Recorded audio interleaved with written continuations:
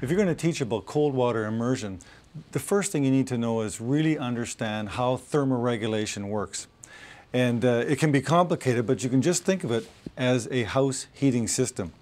You have the house, which is the body, and we have a thermostat in the house, which is really in the body. It's the hypothalamus. That is our control system in the brain. And you have windows, and you have a furnace.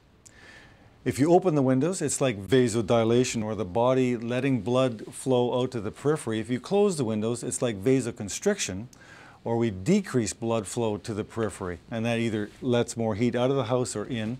And we have the furnace, which produces heat. So if we relate this to the body, the hypothalamus is the central controller of the thermoregulatory system.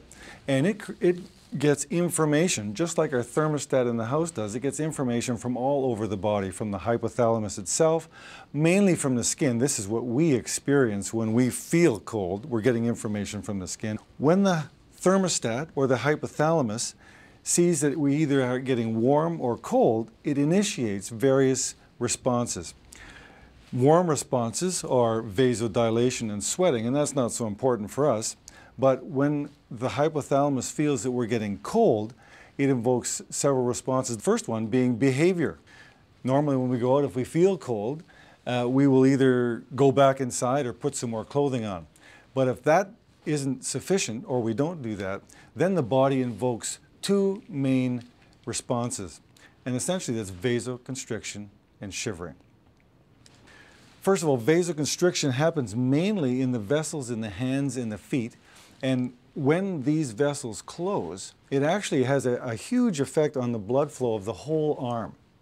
And when we want to lose heat, we have flush skin and we send blood out to the arms and the legs. But when we want to conserve heat, we shut the window or vasoconstrict.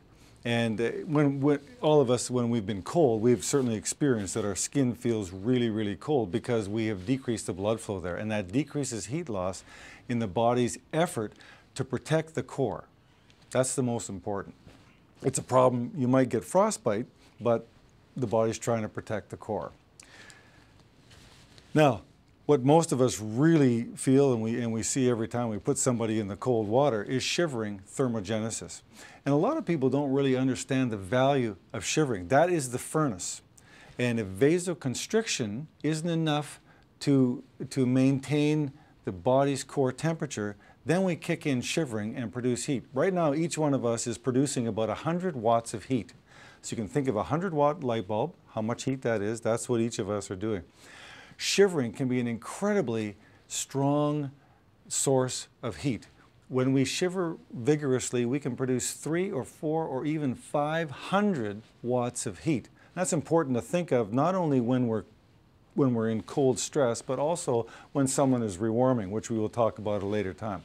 The goal of shivering then is to prevent hypothermia.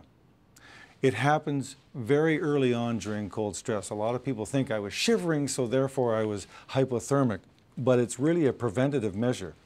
It's there to prevent hypothermia or at least slow the onset of hypothermia, and later on, if we can harness it in a dry, insulated victim, it can actually power rewarming.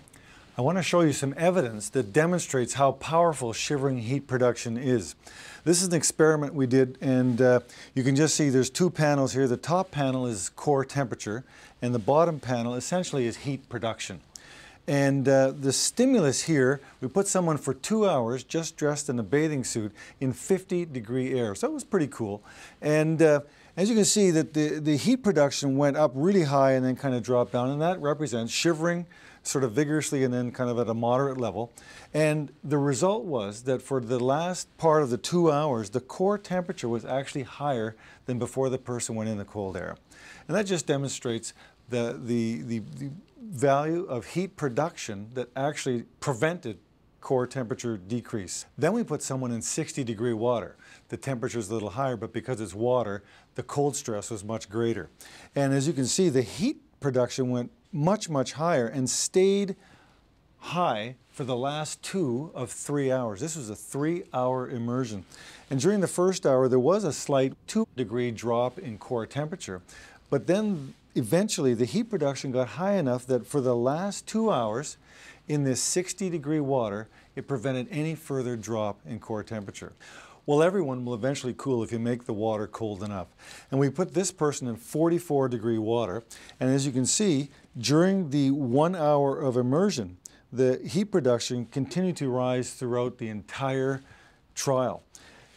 And because the water was so cold, indeed the core temperature did continue to drop for the whole period. However, if the person was not shivering at all, the core temperature would have dropped much quicker. So there you have it.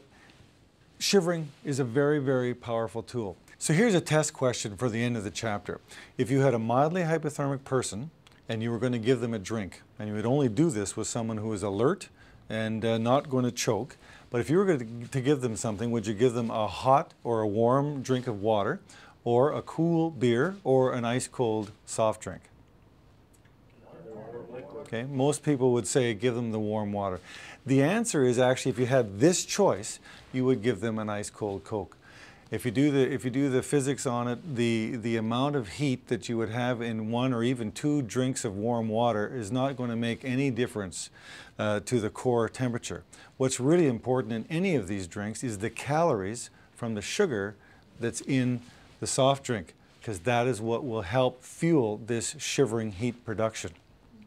Now, of course, if you had a choice, the best thing would be to give a warm chocolate, so that a chocolate drink would have some calories in it, and certainly it feels great when you drink a warm drink. But it's the calories to fuel shivering that's so important. Are there any questions about the things we've talked about so far? Yes. In the cooling process, have you noticed that there's any difference between men and women? There are some physiological differences in how women and men respond to temperature, but by far the biggest influence is body mass. This is the one time when it's an advantage to be either bigger and heavier or have more fat.